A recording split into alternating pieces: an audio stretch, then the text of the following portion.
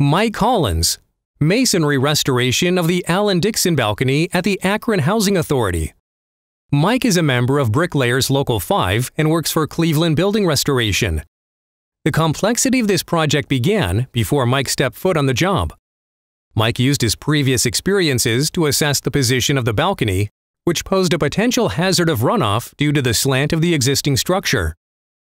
The attention to detail and the safety plan that was executed resulted in the project being completed efficiently, and which resulted in another beautiful restoration project.